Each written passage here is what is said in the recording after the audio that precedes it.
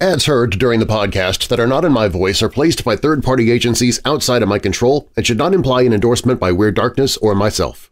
Stories and content in Weird Darkness can be disturbing for some listeners and is intended for mature audiences only. Parental discretion is strongly advised.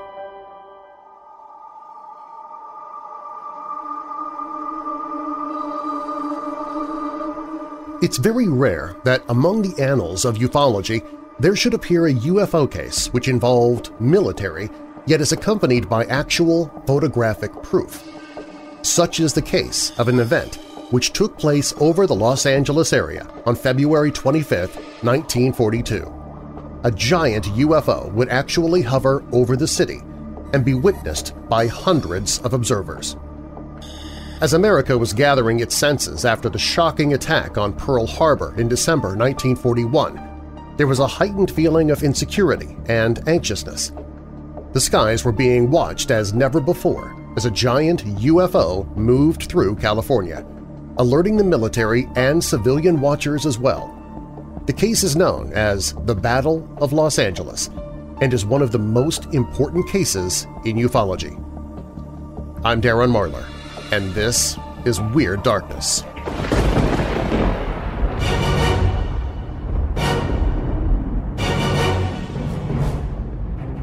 Welcome, Weirdos! This is Weird Darkness. Here you'll find stories of the paranormal, supernatural, legends, lore, crime, conspiracy, mysterious, macabre, unsolved, and unexplained. If you're new here, welcome to the podcast, and be sure to subscribe so you don't miss future episodes. If you're already a weirdo, please share the podcast with others. Doing so helps make it possible for me to keep creating episodes as often as I do. Coming up in this episode, did the light of heaven shine supernaturally onto the body of boxer Lute McCarty when he died in the ring?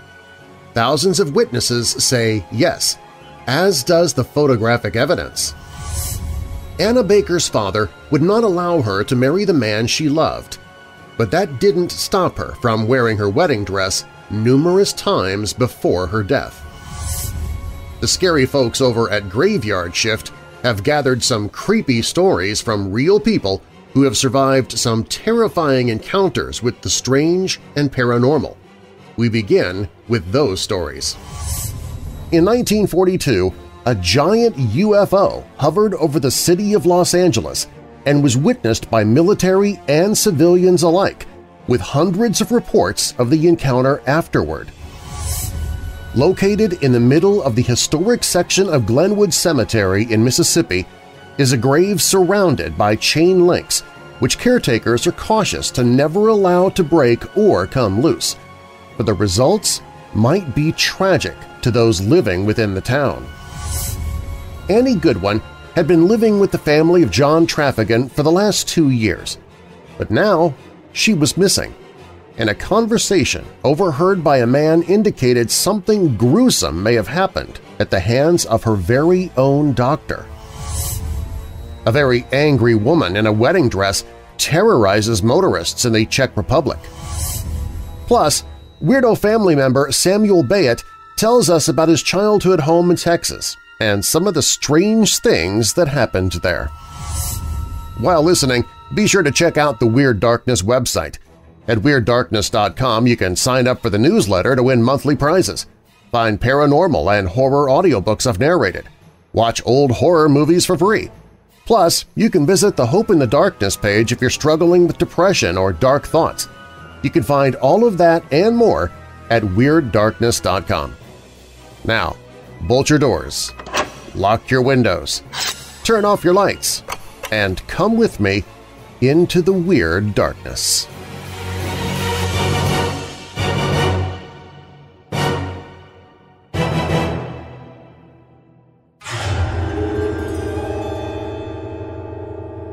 A few years ago, I was living in a fairly nice apartment complex, having a cigarette on my balcony around 3 a.m. on a Tuesday night. I'm usually on my phone, but I get this weird chill and looked up to see a middle-aged man walking down the sidewalk across the complex. It struck me that he did not belong here. and I realized he wasn't one of our residents. As I was thinking this, he suddenly stopped and looked right at me, making eerie, way too long eye contact, and then rushed off between buildings in the opposite direction of my apartment. I told my husband about it and joked that if we get a knock on our door in the next 15 minutes, we can assume it's that creeper. Sure enough, 10 minutes later, there is this quiet, faint tap, tap, tap on our door. My eyes probably popped out of my head, and my husband jumped up to grab his gun from the other room. I slowly walked up to the door to look through the peephole, holding my breath, and there was the man that I had seen looking right at me through the peephole. I know he wasn't able to actually see me, but the image of him looking right into my eye still freaks me out to this day. My husband walked up to the door, stared through the peephole, and shouted, "What?" in his threatening voice. Apparently the man had his hand on the doorknob and jerked back in surprise to hear a man's voice. Dude asked for Jeremy or some made-up name, and my husband told him to leave. After messing around a little longer, the guy finally walked downstairs, only to peer up into my living room window from the lawn. I closed the blinds, and he moved over to stare at me through the balcony door. He didn't move on until after I shut that one too. We called security and gave a clear description and everything. A few days later, we got a report from our complex that an apartment had been robbed around that same time of the night. What keeps me up at night is this question. If you're going to rob an apartment, why would you go to do that on one that you definitely know somebody's awake and home in? My bedroom is on the second floor of the house. There's no patio, porch, overhang of any kind beneath my windows. A couple of years ago, I was watching TV in bed around 2 a.m. and heard a louder-than-usual animal sound. Not uncommon to hear squirrels running around on the roof from time to time. Didn't think much of it. Kept on happening and started to sound awfully close to the window, not on the roof. I ignored it for a pretty long time. After at least 40 to 45 minutes of being irritated by the noise, I banged on the wall in hopes of scaring off whatever it was so I could get some sleep. Just 2 quick bangs with my fist, which were answered with 2 bangs on the wall right next to the second-story window from outside. Needless to say, I just about crapped my pants and jumped out of bed. Now, my living room has a bay window and is on the other end of the house, so I could take a look out that window from the side and see my bedroom window. So I hustled downstairs to peek out. I see a guy standing in front of my house below my bedroom window. He's got a knife, a small pocket knife in his hand, and he's petting the front of my house. I call the police and wait. He never leaves the front of the house, even when they roll up and ultimately disarm and arrest him without much of a struggle. The Amy Bradley disappearance. She disappeared from a cruise ship en route to Caraco in 1998, and years later photos were emailed to her parents that very much resembled her and looked like she'd been sold into sex slavery. Multiple people have also claimed to see her through the years. The Wikipedia page on her case lists the sightings, and there's an FBI missing persons report, including sketches of people that she was seen with in 2005. The whole story is just chilling and terrifying. We moved into a new house a few months ago. As we were in the process of purchasing the home, the renter who was living in it died unexpectedly of natural causes in his mid-40s. He died right in the middle of the living room. Shortly after, we move into the house, and almost immediately our 2-year-old daughter starts talking about the ghost that lives in our house. Now, let's be real here. She's 2, and 2-year-olds are very impressionable. Halloween had recently passed, and she had this Halloween-themed picture book that she loved to read, so it is entirely possible that all of this talk of ghosts was just coming from looking through that book on a regular basis. Still, she was always telling me that the ghost was in her playhouse in the basement, or that the ghost was on the stairs, or that the ghost was standing in the corner. She never seemed to be afraid of the ghost and actually considered him to be her friend, so I wasn't all that concerned, even if there really was a ghost haunting our house. If he's a nice and helpful ghost, it could certainly be a lot worse. I would often tell the ghost that he was welcome to stay if he wanted to, but he was also welcome to go if that would make him happier. I was about 30-70 on the ghost being real and she could see and talk to him versus the ghost being just in her imagination fueled by her Halloween book. Until one day, when we were going out to the car to go to daycare in the morning. It was still dark out and rainy. My daughter told me that the ghost was on the back deck and that she told me today was the ghost's birthday and she wanted to sing him happy birthday. Once again, I mostly disregarded what she was saying, as she is birthday-obsessed and has in the past made us sing happy birthday to Mickey Mouse, a bowl of fruit snacks, even the bathroom. So we sang and wished the ghost a happy birthday and went on with our lives. Later that day, out of pure curiosity, I looked up the obituary of the man who had died in our house. And wouldn't you know it, that day was his birthday. A 58-year-old man living alone in Japan started hearing noises at night and noticing things out of place in his house. He installed video cameras. Turns out a homeless man had been living in his attic and cupboards for almost a year in his house, undetected. I lived in an apartment a few years ago, 4 units upstairs, 4 units downstairs. I lived upstairs and the apartment below me was vacant. I kept hearing footsteps through the apartment though, and I knew I shouldn't have. Nobody was supposed to be downstairs. I asked somebody to come over and listen just to see if I was crazy. Maybe I'm just hearing other apartments since it's empty downstairs and everything's just echoing. Wrong. I kept hearing the footsteps. This went on for a solid hour. Finally, I called the landlord and the police. Apparently, someone had broken in through the windows downstairs and was walking back and forth through the apartment with a knife. It was horrifying. I saw something on National Geographic a while ago about the murders of albinos in Tanzania. There was one case of a family with 2 albino sisters, one of which had her arms and legs hacked off in the middle of the night to sell on the black market. The other albino girl laid next to her sister for the remainder of the night as her sister bled to death. They live in a very secluded hut with no electricity. Albino limbs are reportedly worth a lot in certain parts of Africa for use in traditional witchcraft. I was with my wife and children driving to a local Walgreens when my wife suddenly stopped the car and pointed into the street. I looked and saw 2 young children in the middle of the road in diapers, wandering around and looking confused. My wife ran out as I stayed in the car with my kids, picked up the smaller one, and took the hand of the older one to walk them into the parking lot of the Walgreens. Up close, I could tell that both diapers were horribly soiled, as in not changed in days. They were both dirty and smelled awful. It was fairly cold and was raining some, so the children were also cold and shivering.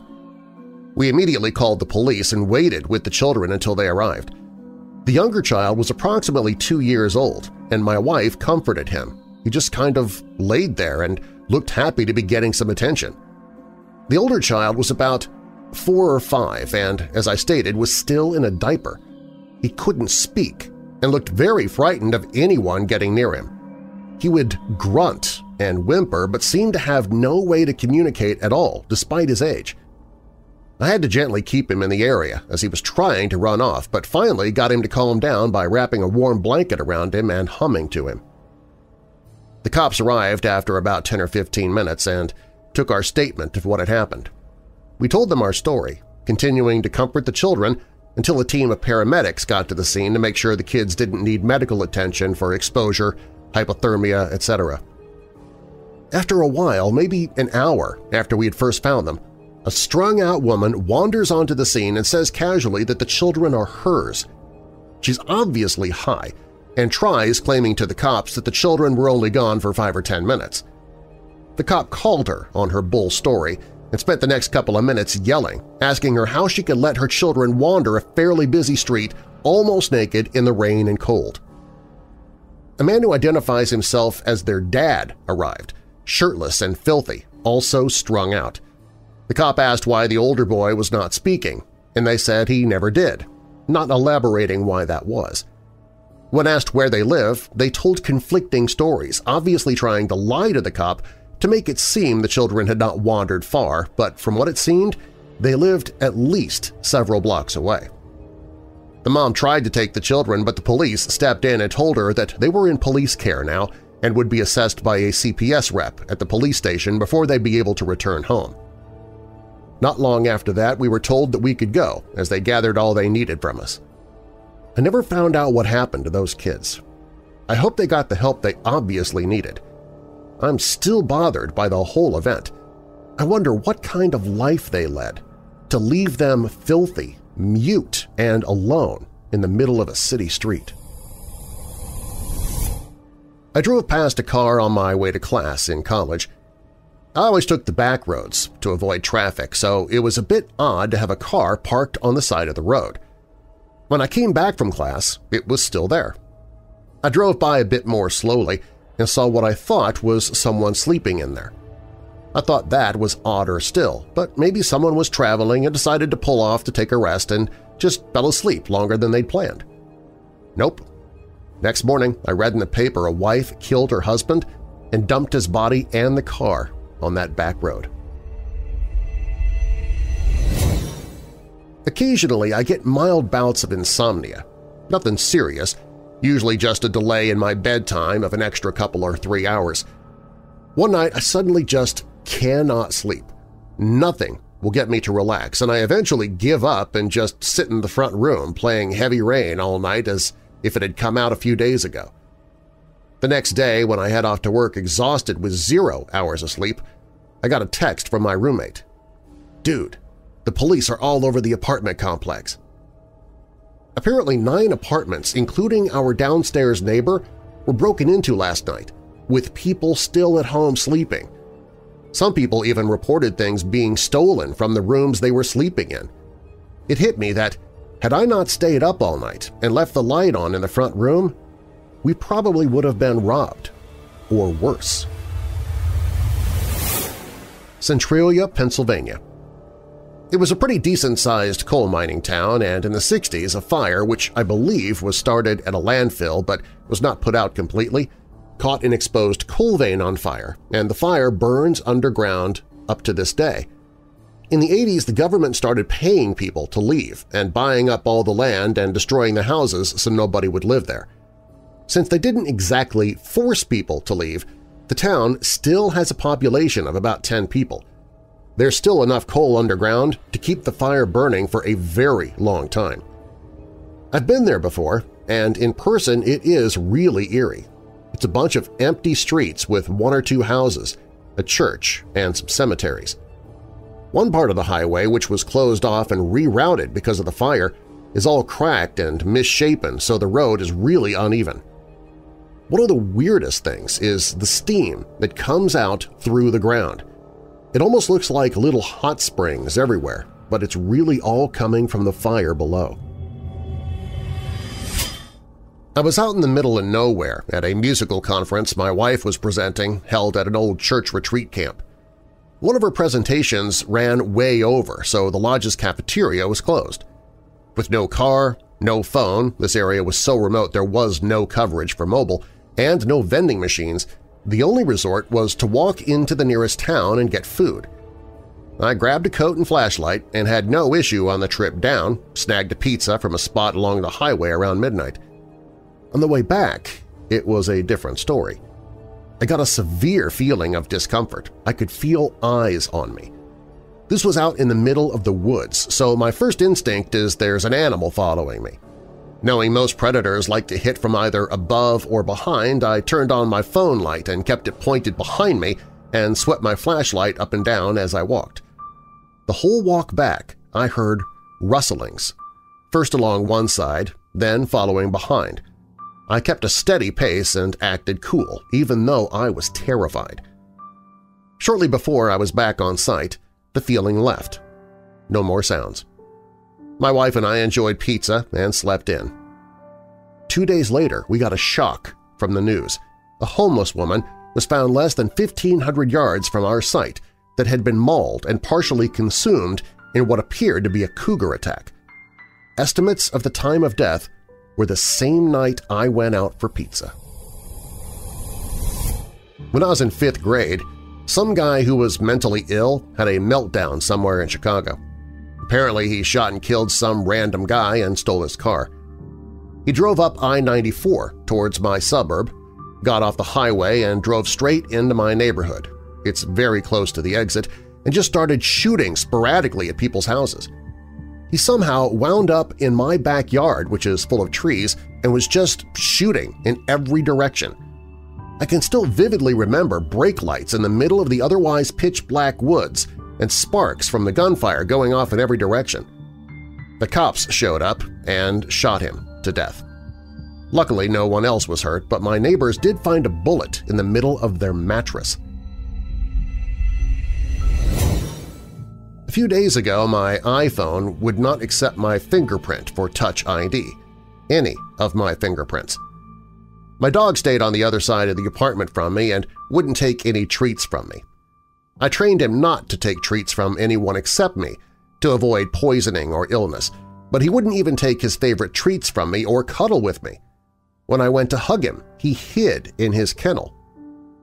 My PIN number didn't work for my debit card, so I wound up running it as credit. I used the same PIN for everything. The only websites I could get into were Reddit, Gmail, and Amazon, pages where my password is stored. Any website where I had to enter username and password, it kept coming back as incorrect. Thank God there's no password to wake my computer up, or I wouldn't have been able to do any work that day. The next day, though, everything was back to normal. Working as a 911 dispatcher, I got a call from a house. Call it back. It's been disconnected. This is actually fairly common and happened whenever it rained. The backstory on the house is that it was vacant and used to have an active landline. The theory was that the water was somehow getting to the telephone system to the house and was setting off false alarms. Well, we get one, and I thought about just saying screw it, but I stuck with protocol and sent an officer anyway. Good thing. The vacant house had just caught on fire, the day after a rainstorm. Never found a witness, and the house was saved. It was winter break, freshman year of college. I drove up to visit one of my friends in northwestern Pennsylvania for New Year's. I needed to be back home the next day for work, so I decided to drive back at like 2 a.m. I was driving down Interstate 79 and maybe saw 2 cars in a 60-mile span. I came up around a bend and saw what looked like a black bear in my lane, and I swerved and went off the road and crashed into a tree line next to the highway. I was in the middle of nowhere, and the bear just booked it into the woods. My car was totaled, and I knew I wasn't going to see any cars for hours to help me out. I called 911, and they said that they would come in like 20 minutes. I got out of the car and stood up on the shoulder of the highway and waited. After about 5 minutes, I heard some rustling in the bushes, and there it was, the bear. Turns out when I went off the road, I hit a cub, and Mama Bear was ticked off. I booked it over to the back of the car and hopped in the trunk. Thank goodness I had a big Ford Expedition so the bear couldn't mess with it too much. For another half an hour, the bear tried ramming the car and was trying to get to me in a frenzy. The police showed up and the sirens scared Mama Bear off into the woods again. It was the most terrifying experience of my life. I grew up in a forestry cottage miles away from any town. We often got toads and birds and other woodland creatures in the house out of the blue. I was 7 at the time and suffered from night terrors. My parents would often find me about the house at night speaking nonsense or screaming. Must have freaked them out to no end. For a few nights I'd been shouting at my parents, convinced there was something in my bed. I couldn't sleep because of it, but obviously my parents put it down to nightmares. I kept saying something was shaking in my bed and scratching me. So they took all my blankets and toys out to show me there was nothing there, but I was still convinced. I was an odd child, so people often thought I was just making things up. Turns out a bat had gotten into the duvet cover. I opened it up one night and this thing flew out. My parents ran in and turned the light on to find this bat dinging around the room. Sometimes I'm still woken up by that feeling that there's a bat in my blanket. My great-aunt died in August of 2012.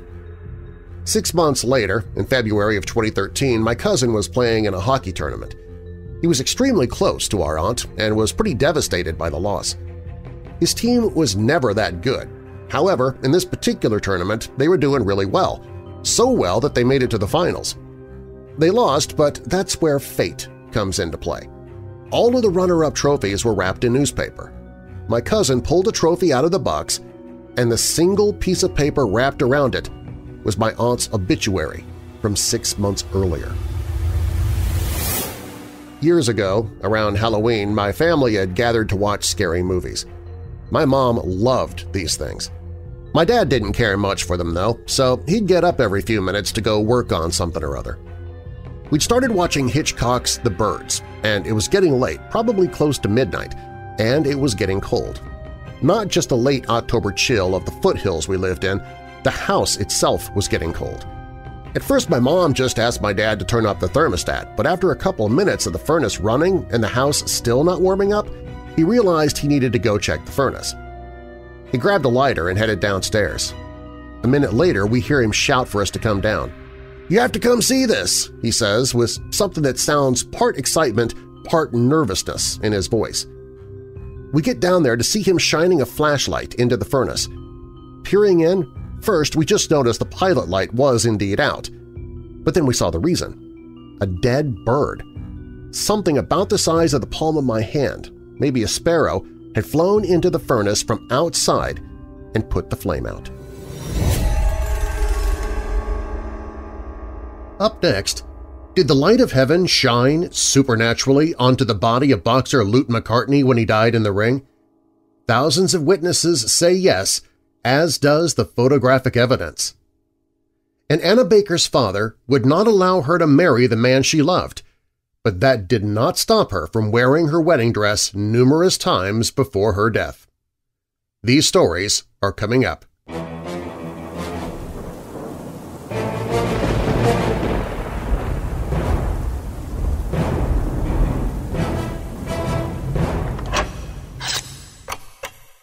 Hey Weirdos! Our next Weirdo Watch Party is this Saturday, August 17th, with Weirdo family favorite Mistress Malicious and her crew from Mistress Peace Theater. This time, Mistress is bringing us a film from 2015 entitled Killer Piñata, a possessed piñata seeking to avenge the savagery that humanity has inflicted on his kind picks off a group of friends one by one in an unending night of terror. I'm gonna take a wild guess and say this is more comedy and less creeps, but we'll find out. The fun begins this Saturday night, August 17th at 7 p.m. Pacific, 8 p.m. Mountain, 9 p.m. Central, 10 p.m. Eastern on the Monster Channel page at WeirdDarkness.com. The Weirdo Watch Party is always free to watch. Just tune in at showtime and watch the movie with me and other Weirdo family members, and even join in the chat during the film for more fun.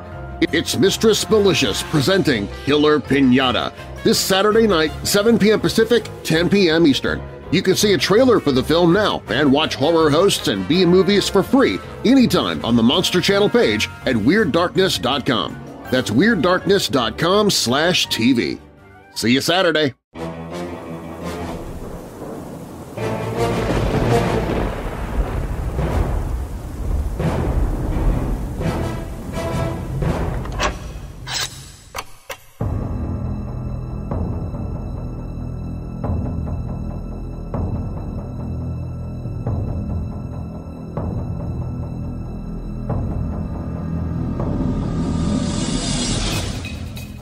The 6'4" Lute McCarty was a talented young boxer and actually ended up making his full professional debut at the tender age of 18. This debut fight took place on the 7th of January 1911, and his opponent was a guy named Watt Adams. Luther managed to demolish him within 2 rounds. Over the next 12 months, Luther skyrocketed to stardom as he smashed through every fighter put in front of him. The public began to pin the nickname of Lute on him. Such was the dominance of Lute that a championship bout was arranged for New Year's Day 1913. This big-time main event was to be against a fighter named Al Pauser, the white world heavyweight champion. Pelzer was absolutely smashed during the fight but managed to get out of it with a TKO. He handed over his belt to Lute.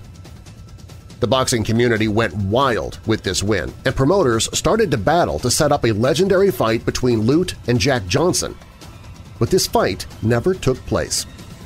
Before his big fight with Johnson, Lute took part in a sort of warm-up match against a fighter named Arthur Pelkey. This fight should have been fairly routine for a boxer of Lute's quality. In the very first round of the fight, Lute took a rather feeble punch to the heart area and collapsed instantly.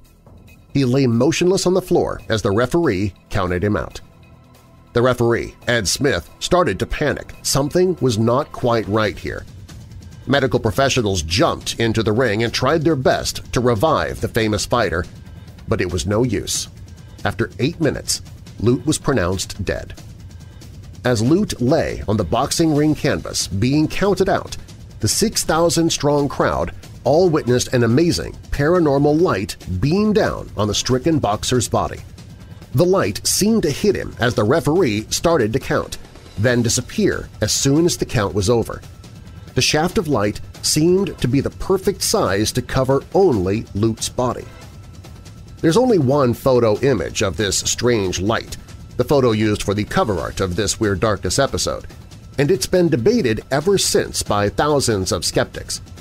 Most of these people believe the photo to have been somehow faked, but just over 6,000 people at that fight also personally witnessed this heavenly light. A coroner's report later determined that the cause of Lute's death was probably linked to a horse riding accident that he had suffered just days before the fight took place. So what was this strange light? Was it an ethereal sign from a higher power calling Lute home?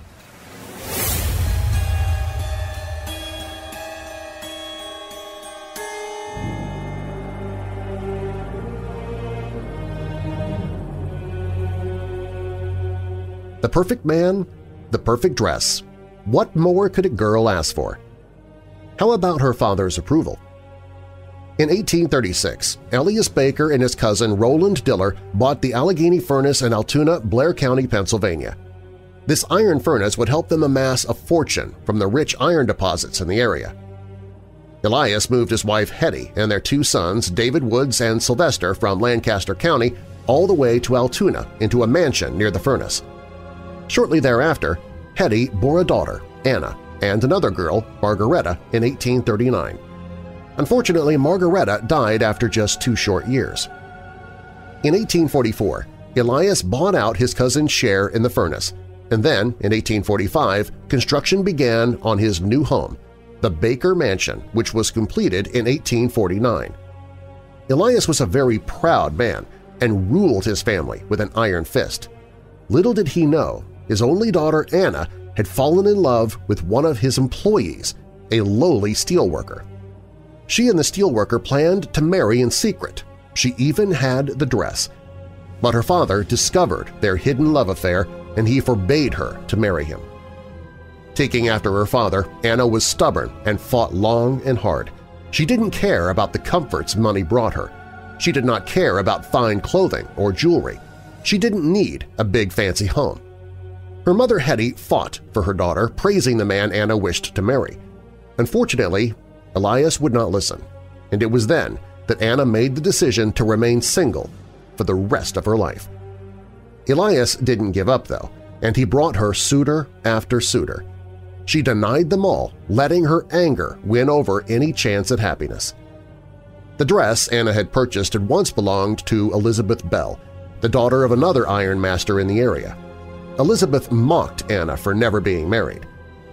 By the time Elias Baker died in 1848, it was too late, and Anna's love had moved on.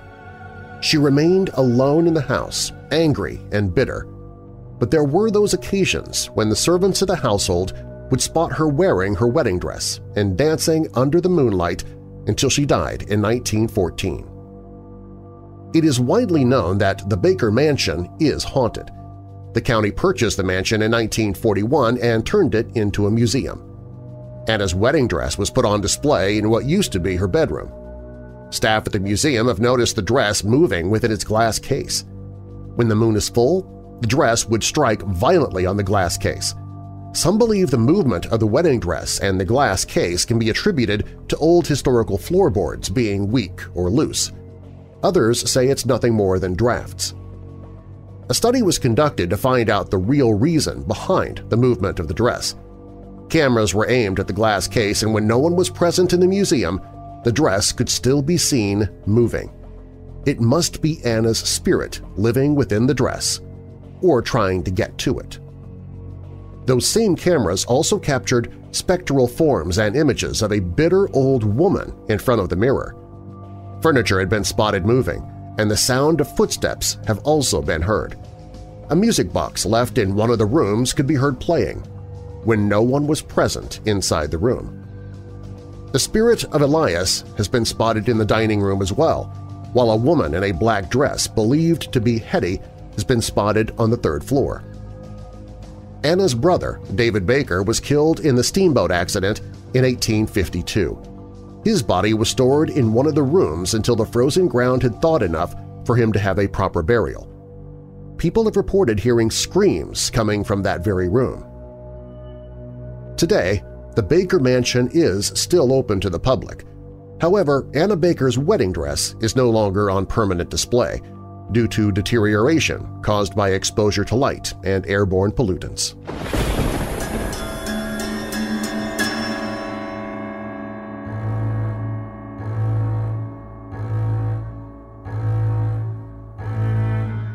It would be early morning, February 2, 1942, when the incoming craft sirens were first heard in the Los Angeles area. Many Americans were expecting another wave of Japanese fighter planes and thought this is what they would see as they left their homes and ventured outside. How wrong they were. The first sightings of a large UFO would be made in Culver City and Santa Monica. Air raid wardens were ready to go at the first hint of an invasion. But this invasion would be something other than Japanese planes. The giant hovering object was soon lit up by the gigantic spotlights of the Army's 37th Coast Artillery Brigade. Everyone who looked up was shocked by the sight of a giant UFO sitting above their city. Military aircraft were sent to confront the object. Because of a well-organized alert system, the whole California southern section was searching the night skies in a matter of minutes. What they saw were beaming searchlights illuminating the night sky, all of them converging on one thing – a UFO. A similar scene would be repeated later during the Norwood searchlight incident, albeit on a smaller scale. The beams of light would soon be accompanied by tracer fire from anti-aircraft artillery, all of the rounds aiming at the invading craft. The giant UFO would take direct hit after direct hit, yet would do so without any damage. The 37th Brigade was relentless in its attempt to bring down the large object, but found no success. The barrage of spent shells would fall over the entire area. No place was safe this night. Many were injured, and there were even reports of death from the falling shells. According to newspaper reports, eyewitnesses described the sight of the UFO like a surreal, hanging magic lantern. As the large UFO moved into more lighted areas, views of the object became better. It moved directly over the MGM studios in Culver City. Fortunately, an extremely good quality photograph was taken of the object, beams attached, tracer fire visible. The photo has become a classic UFO photograph.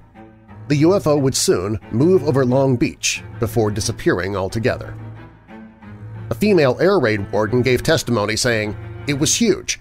It was just enormous, and it was practically right over my house. I had never seen anything like it in my life," she said. "It was just hovering there in the sky and hardly moving at all.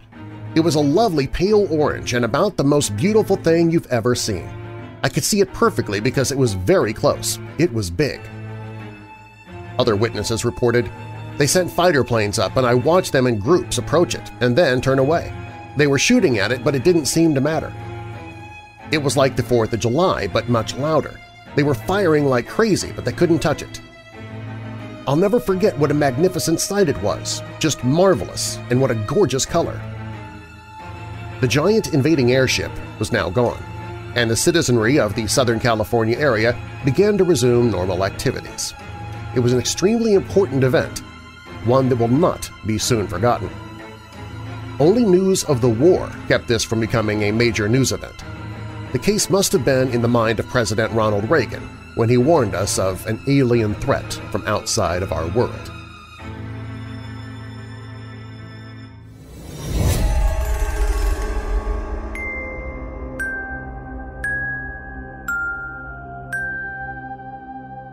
Located in the middle of the historic section of Glenwood Cemetery of Yahoo City is a grave surrounded by chain links known as the Witch's Grave.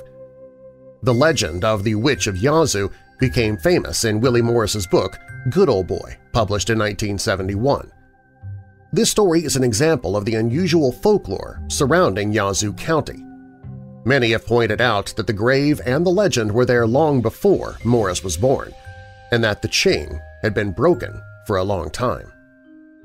According to legend, the old woman lived on the Yazoo River and was caught torturing fishermen who she lured in off the river. The sheriff is said to have chased her through the swamps, where she was half drowned in quicksand by the time the sheriff caught up with her. As she was sinking, she swore her revenge on Yahoo City and on the town's people. "In 20 years," she said, "I will return and burn this town to the ground." No one thought much of it at the time. Then came May 25, 1904. The fire of 1904 destroyed over 200 residences and nearly every business in Yazoo City, 324 buildings in total. Many theories evolved as to how the fire started, but none were conclusive. The most popular theory is that the fire started in the parlor of a young Miss Wise who was in preparation for her wedding to be held later that day. While this is quite possible and certainly innocent enough, it is the strange and fierce winds that were blowing on that fateful day, unusual for the time, that led many to blame the witch. The flames were said by witnesses to have jumped through the air, as if driven by some supernaturally forceful winds. This is one of the eeriest facts of the story. Area weather reports from May 25, 1904 make no mention of high winds in the area. A group of citizens made their way into Glenwood on the day after the fire and found the large chains around the grave of the witch broken in two. Today, adults and children alike enjoy taking the tour of Glenwood Cemetery and hearing the story of the witch, affectionately named the Chain Lady by many in modern-day Yazoo, as well as the story of many other famous and infamous Yazooans, led by costumed storytellers. Many others visit to see the grave by themselves and to enjoy the peace and serenity that can be found only in such a historic resting place as Glenwood Cemetery. Some folks have said that the truth of the witch's grave is that a man is buried there. Make no mistake, there is no evidence of this. In fact, the only record ever to have been found, to our knowledge, shows that a woman owned the plot in Glenwood where the witch's grave is located. Many years ago, the stone, now long gone, which was original to the grave, only had the letters TW. The witch? The stone, which is now in place, mysteriously fell and split in two shortly after installation. No one knows why for certain. The heavy chains surrounding the grave are constantly being repaired, only to fall apart again shortly after. There is certainly some mysterious force at work here. See for yourself, hear the story, and decide what you believe. Current local lore says that when all the chains are gone from her grave, the witch will return again to exact her revenge on Yazoo City. To this day, the cemetery sextons are very careful to keep the chains repaired and in place, though they often are broken again very soon after being repaired.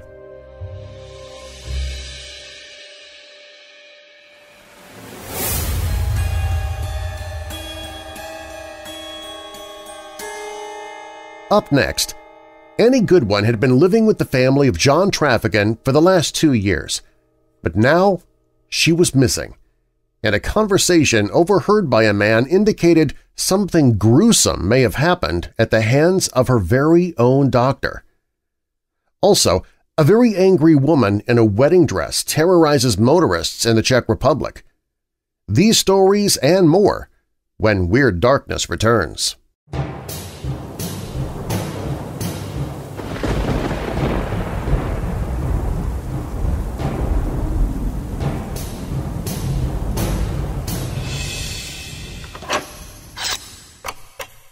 The political season is upon us, and those flying the red colors have their promises. The politicians wearing blue have different promises, but those of us in the cryptid party have only one promise – to stay hidden and mind our own business. Don't let the political pundits, the candidates, the PACs, or your closed-minded brainwashed family and friends tell you who to vote for. You're smarter than that. That's why I'm telling you who to vote for. This November, pull the lever for Bigfoot and Mothman. Our new president, Bigfoot, won't make the same mistakes as humans have, because he's not human. Bigfoot loves our country and you, so much so that he knows you have a better idea of how to run your life than he does, so he's staying out of your life. With Vice President Mothman, their new administration will do what no administration has done in the past – absolutely nothing. Show your support for the Cryptid Party by grabbing your Bigfoot Mothman 2024 merchandise with campaign buttons and stickers, hats, shirts, tote bags, mugs, hoodies, giant tapestries, pillows, magnets, even clothes for your kids to get them into the spirit of the political season. This year, vote for someone you can trust in, believe in, even without scientific proof of their existence. A vote for Bigfoot and Mothman is a vote you can be proud to tell others about. Get your Bigfoot and Mothman 2024 merchandise now at WeirdDarkness.com/shirts, available in all sizes and colors, even red and blue if you want to confuse people about your party loyalties. The new Bigfoot and Mothman 2024 political campaign merchandise at WeirdDarkness.com/shirts.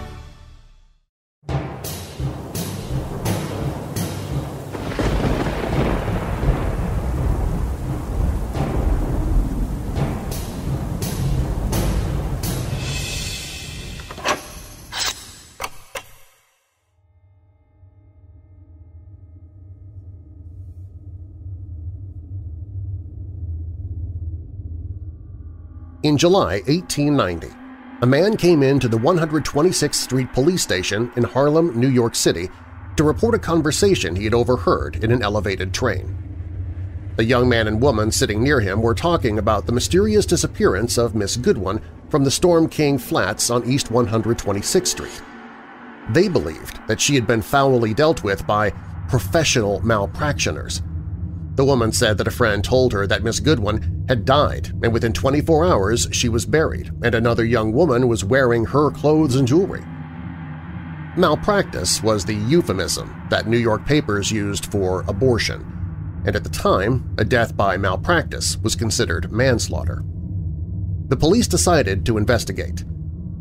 At the Storm King Flats, they learned that Annie Goodwin had been living with the family of John Traphagen for the last 2 years, but she'd been missing since July 2nd.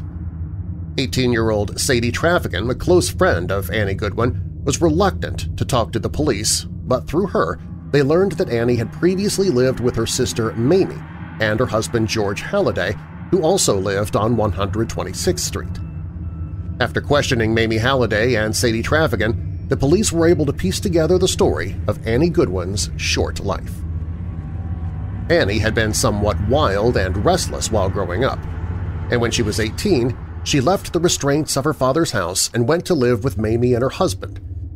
Annie had a good job as wrapper-cutter in a Manhattan cigarette factory and was living comfortably, but Mamie was concerned about her sister's lifestyle. She'd stay out until 3 in the morning, and some nights she didn't come home at all. Annie Goodwin was considered a rare beauty, a bright-faced, laughing girl of medium height with a well-rounded figure, very dark eyes that sparkled with fun, a mouth that echoed the spirit of her eyes musically, a nose with just a roguish hint of an upward turn, and dark hair worn in a wavy bang. She caught the eye of Augustus Gus Harrison, a young, independently wealthy man about town. Though he was not much to look at, small and thin with a wispy blonde mustache, Annie was flattered by his attention and became infatuated with Gus Harrison.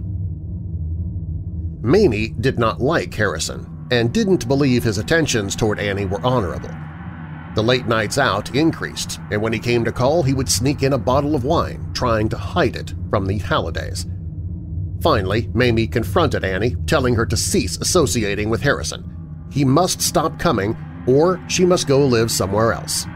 To which Annie responded, "Very well, I will go somewhere else." She went to live with the family of her friend Sadie Traphagen just 1 block west of the Hallidays and stayed there until her disappearance on July 2, 1890.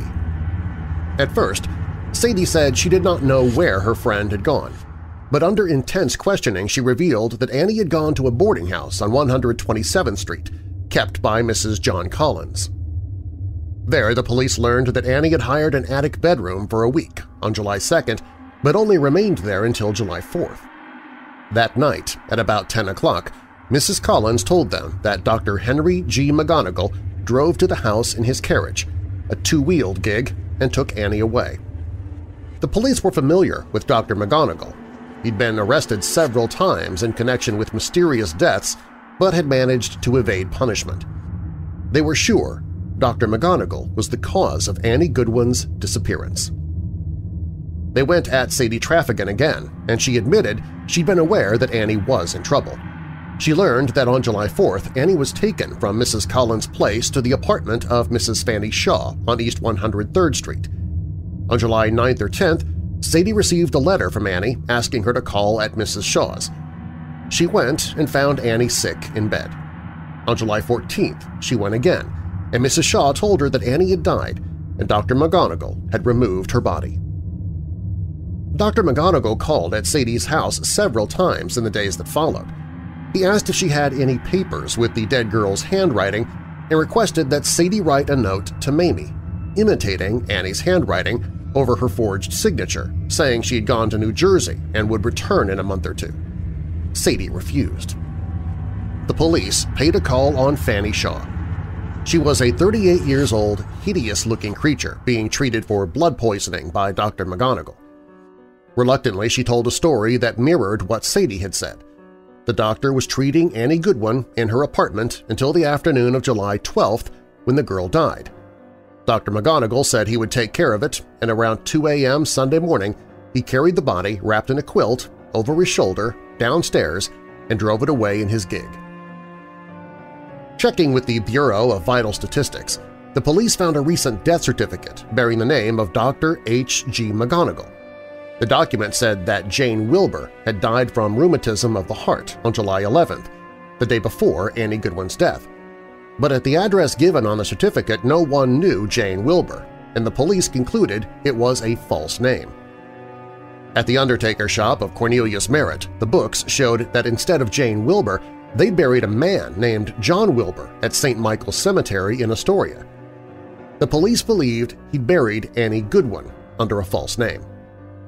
Merritt pled ignorance, saying he had taken McGonigal at his word and given the body to his workmen without examining it. This was evidence enough, and the police rounded up everyone involved.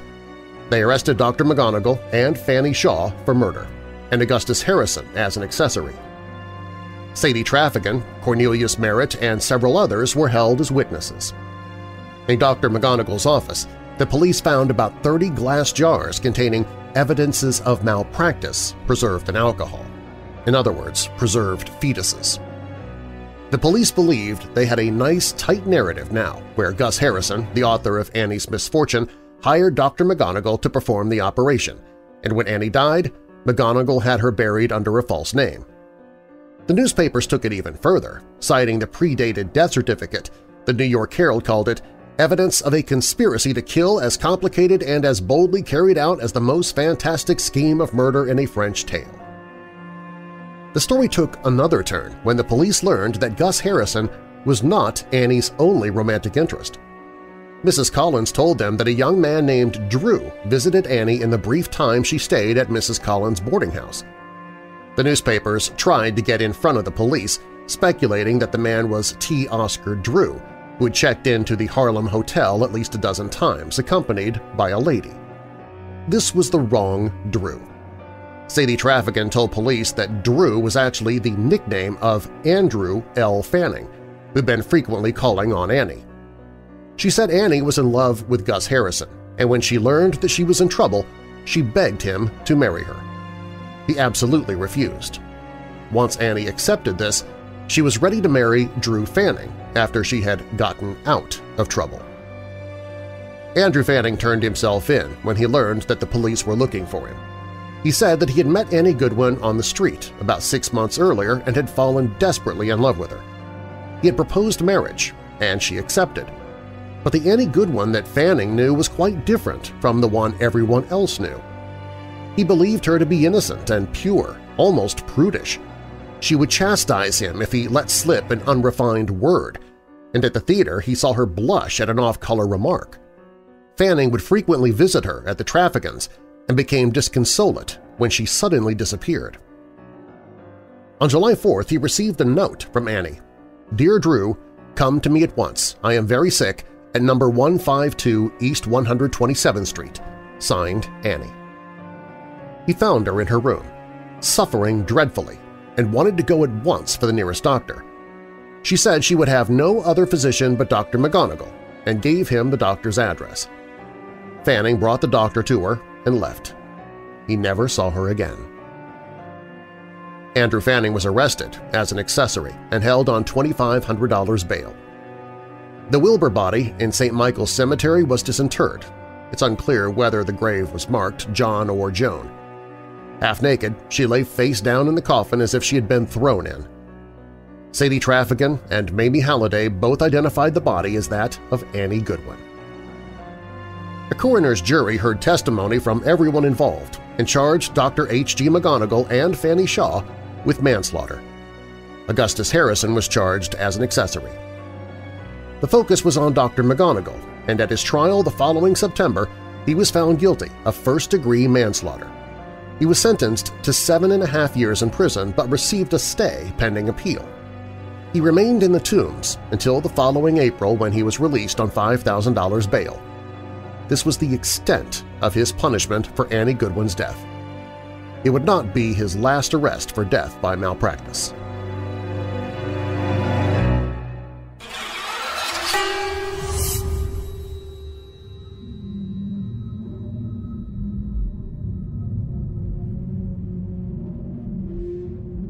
The tale of an unhappy female ghost causing havoc for motorists on the highway is almost universal. There is one in the Czech Republic, but she is not the victim of a recent car crash like so many of the others. She was the bride at a 16th-century wedding that ended in a massacre. The place has been called 9 Crosses for as long as anyone can remember, and tall wooden crosses still stand by the side of the turnoff where the 9 victims were buried. The site is a protected cultural monument. The spot is just off the D1 highway from Prague to Brno, the busiest road in the country. For years, tabloids have been pointing out that the fatal accident rate near exit 168 by the village of Lesny Hlubok, about 25 kilometers west of Brno, South Moravia, is higher than average, and perhaps the bride's ghost is to blame. The area just under an overpass for exit 168 is where the white-shrouded ghost is supposed to appear, frightening motorists into losing control of their cars. An old trade route for horse-drawn carts stood at the site long before exit 168 was opened in 1973. The curse has been in place for almost 5 centuries, according to supporters of the tale. A wedding was planned in 1540 at the village of Lesny Hlubok, which means the forest deep. The town had existed since at least 1395 and likely is much older. The story starts a year earlier, in 1539. A peasant from Forest Deep was returning from the market from a neighboring big town when he saw a wounded Hungarian horse merchant on the road. The peasant brought the merchant home and healed his wounds. The peasant had a very beautiful daughter who helped to look after the wounded merchant. The two, being young, fell in love with each other. The girl's father, though, had different ideas. He wanted his daughter to marry a wealthy person so the family could improve its standing. This was a time when marriages were often still arranged. The father sent the merchant to Hungary to do some business deals, and if he returned wealthy after a year, then he would consent to the wedding.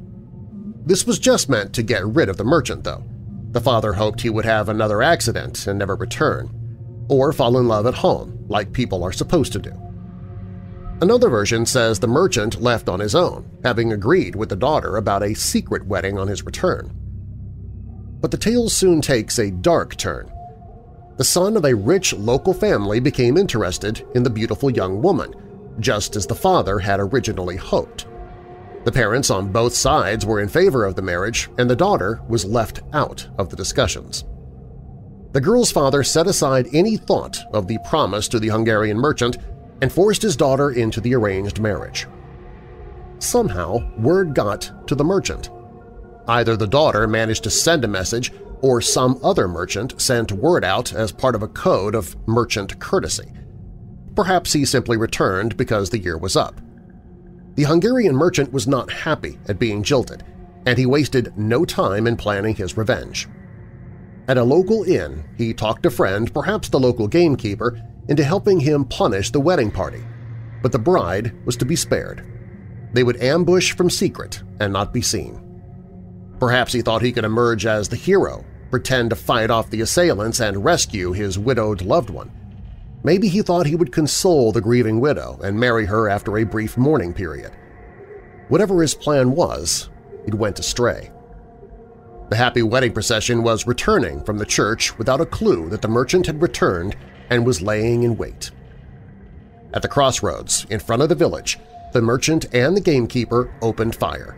There were 7 killed on the scene. The dead included the bride and bridegroom, the bride's father, the witness, and 3 other women including bridesmaids. Guns were not very accurate then, and it was easy to hit the wrong target. When the merchant saw that his beloved was among the dead, he turned his anger against the gamekeeper, blaming him for the stray bullet. He shot the gamekeeper in anger, and either the gamekeeper lived long enough to shoot back, or he took his own life, knowing there was no way out. The 9 dead were buried at the spot. Crosses were put up by the Benedictine monks from the nearby monastery, and for a long time they were reconsecrated every 100 years to pacify the souls of the 9 dead. The last reconsecration was September 18, 1887, meaning that 1987 the souls had not been appeased. The wooden crosses have been replaced several times. Tabloid newspaper accounts say the bride, dressed in white, now appears standing in the middle of the D1 highway by the exit 168 overpass, causing drivers to swerve. Other accounts talk of a pair of black wings that swoop down on windshields, causing the driver to panic. One writer for a mainstream newspaper even talks of the Dmosev Triangle, an area that includes 9 crosses, which has several unexplained road accidents. The white bride appears most often to those who are planning to get married or driving to or from a wedding. One accident involved a couple on their way from Brno to Prague to catch a flight for their Caribbean honeymoon. The injured driver, who swerved without reason, is supposed to have told his wife, "I saw her. She was there. The bride."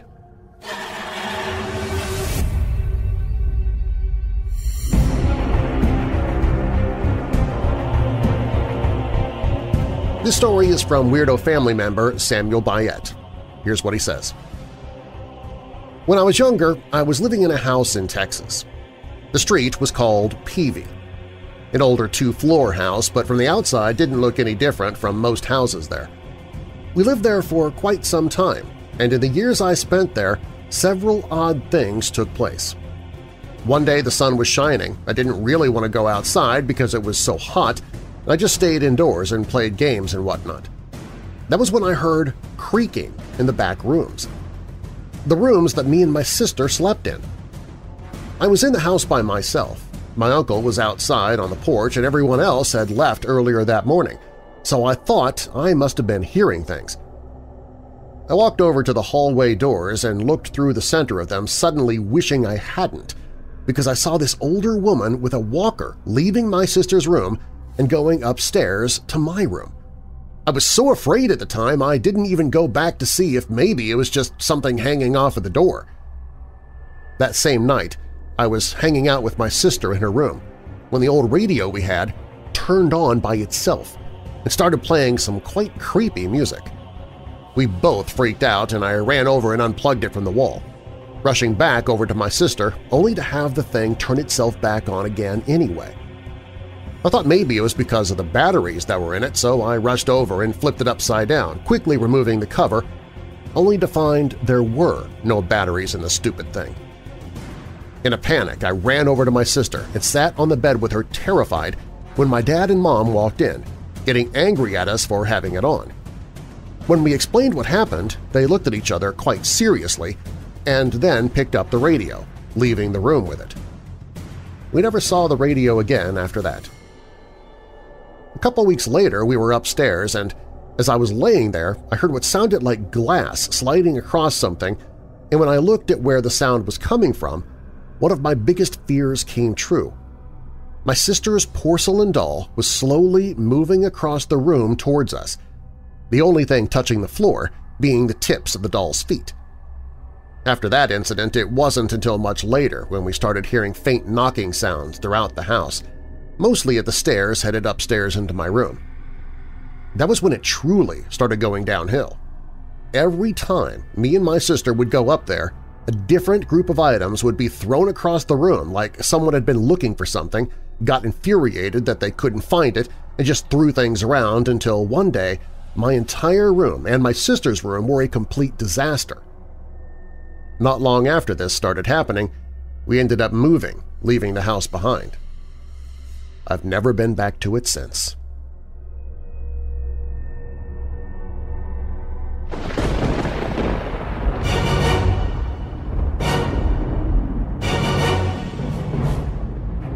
Thanks for listening.